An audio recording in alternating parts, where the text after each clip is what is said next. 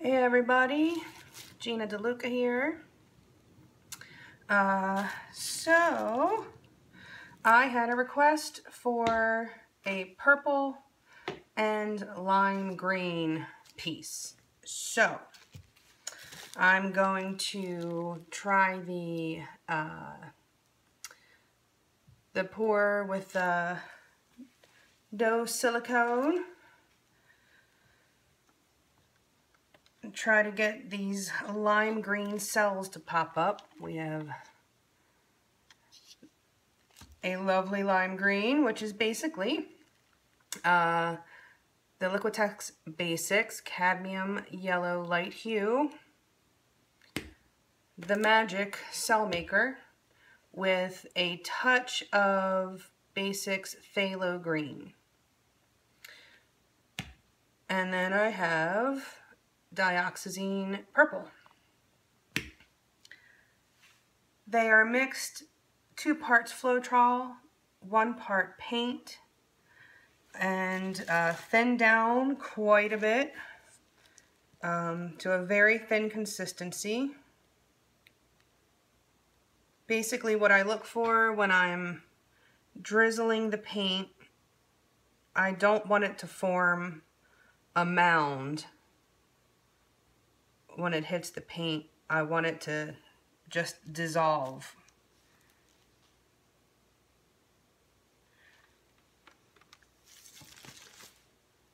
So, say we give this a shot. This canvas is a 14 by 14. I'm going to pour it into my measuring cup.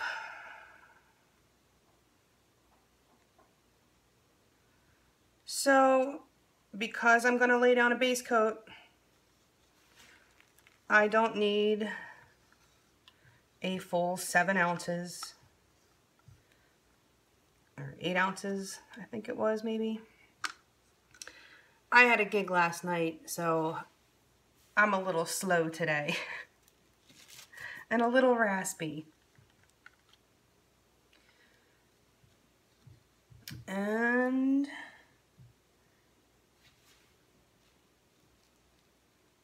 so that's a little over 2 ounces of paint. So I will do an equal part of the green. And it is sinking, yay!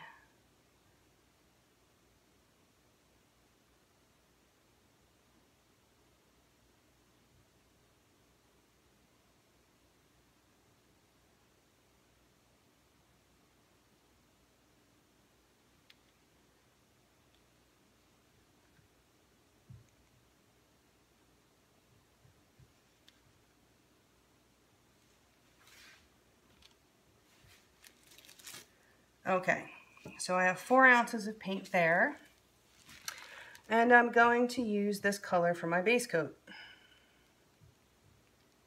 So if I have negative space, I will have that lime green.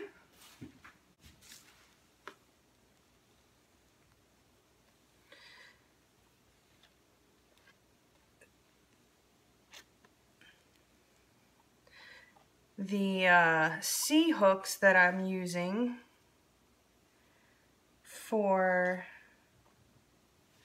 you know, on the to hold the painting up and using it for leveling has been working out great. My paintings have not lost their shape since I started using them, and it's really easy to get them up. They don't stick to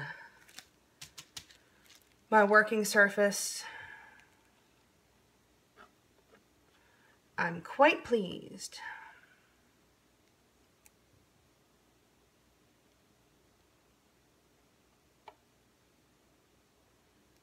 I'll be really interested to use them on a bigger canvas, because I think that's going to make tilting those big canvases so much easier.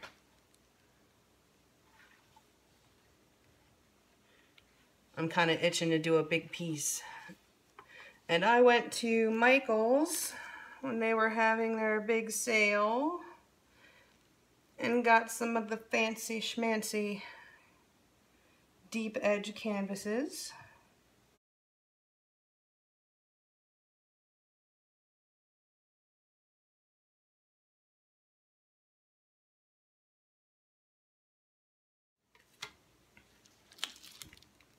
Okay.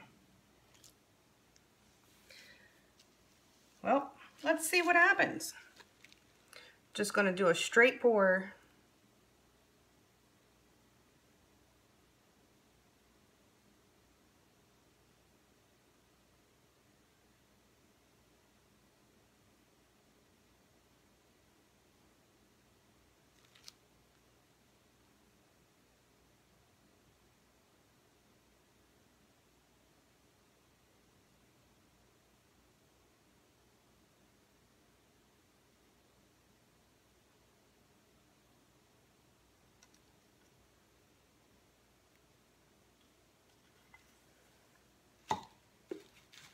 Almost caught it before that drip. Almost. At least it was a drip in the right direction. Okay, let's pop any bubbles. This does create a lot of bubbles.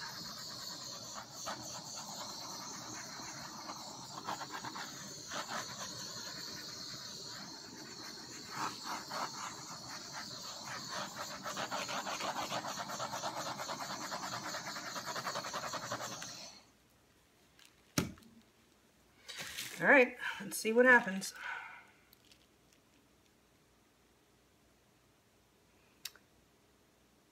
I think I'm gonna go this way first.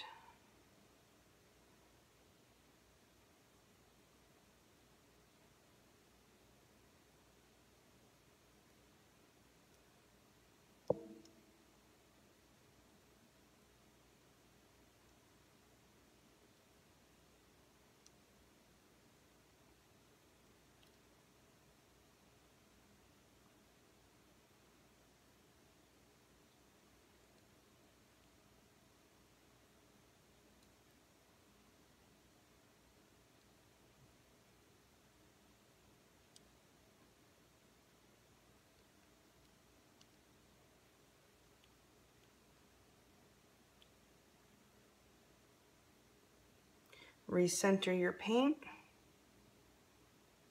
before changing direction.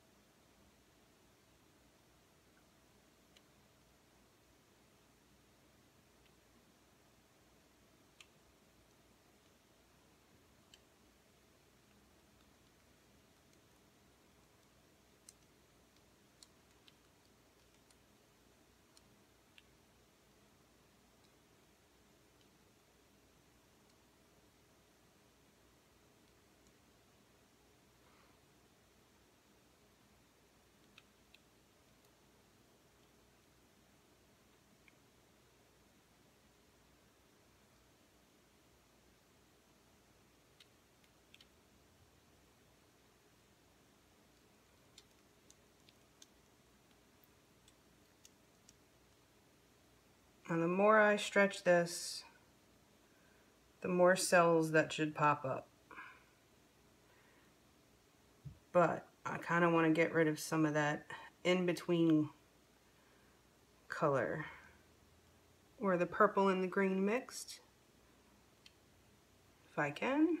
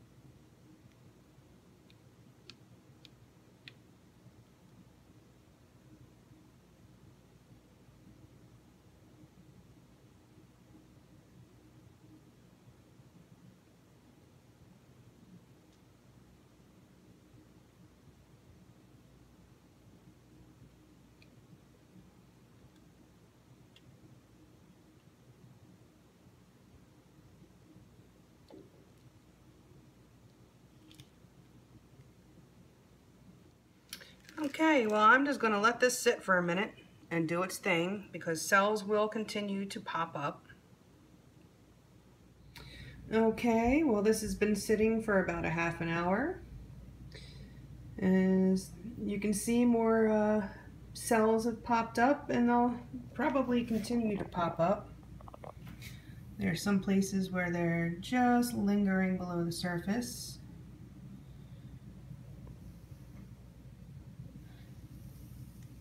Minimal mud.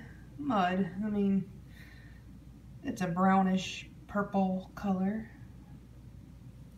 but I don't feel it looks muddy per se.